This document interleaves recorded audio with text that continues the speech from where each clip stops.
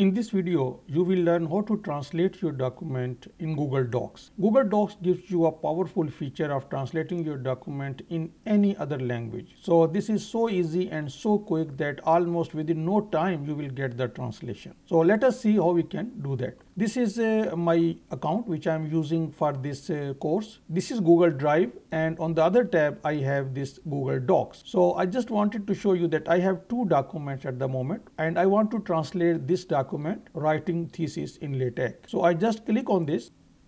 Now that this document has opened, what I need to do is, if you want, you can do a spell check, but that I has already demonstrated in another video. So I will just translate this document in this video. So to translate this document, you click on Tools and then Translate Document. Now since this will be a new document, so we have to give a new document title here. Instead of just putting this translated copy, I can write the name of the language in which I want to translate. So let us assume that I want to translate into my native language, which is Urdu. So I would say Urdu and then title of the document. And now I have to choose the language, and I can scroll down until I find my language, which is here. So I just click on that, and now we are set to go. Everything is fine. Just press translate.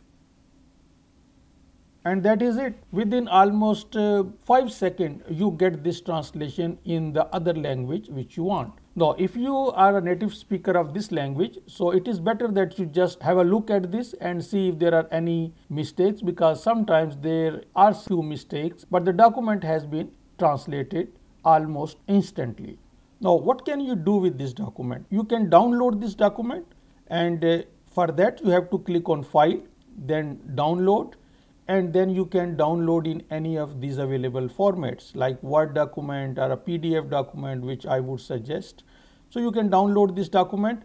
Otherwise, this document will be saved on your Google Drive in the folder in which you are right now. And if you want to save this in a particular folder, so this I have already explained in another video, just click on this folder icon and you can move it to any of the desired folder.